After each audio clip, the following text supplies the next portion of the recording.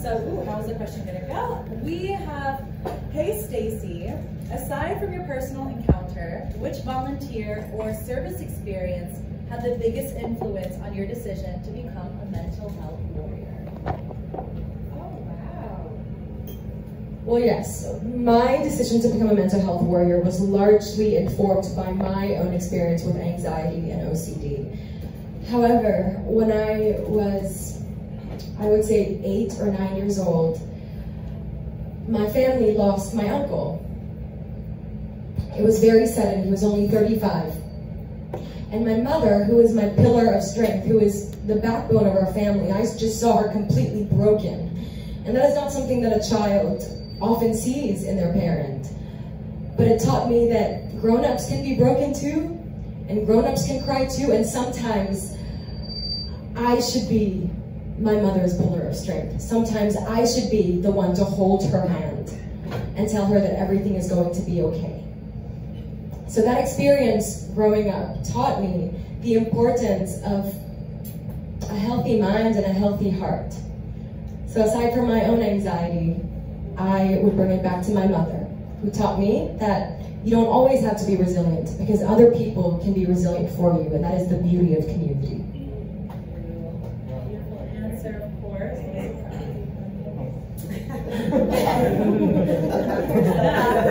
Oh my goodness. Okay, so your next question from one of your followers is from @Bernice.Ellen.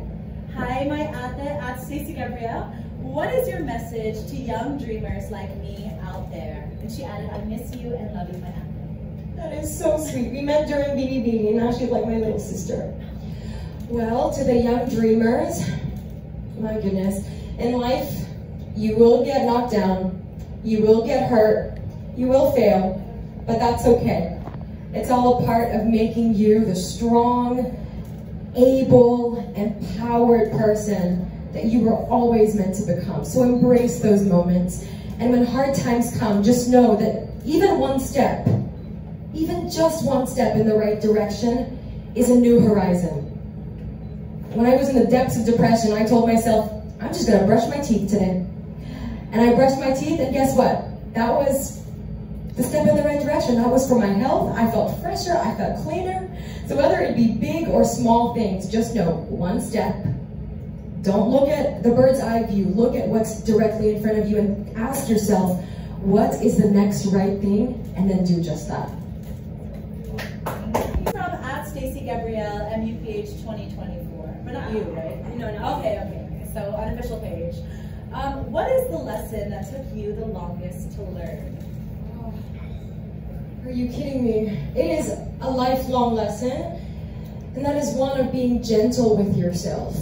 I often, Nicole and I have this conversation all the time, is, you know, now I am more intentional about talking to myself the way I would talk to a friend. Because think about it, you wouldn't tell a friend half of the derogatory, devastating things that you say to yourself. You speak to a friend with kindness, you speak life over a friend, and that is the lesson that I still very much have to learn every day, is to be gentle with me, to be gracious with me, because I cannot give what I don't have, and I can only give from the overflow of my heart. So if I give myself compassion, that will put me in the right position to give compassion back to those around me. This one is from @Christian J. Luxon. Hi, I'm Stacey. I'm so happy you are our representative. I've been following you since your BBP reign. What is something in your core, whether that be mental health or your strength in communication, that you will use to your advantage in this year's competition?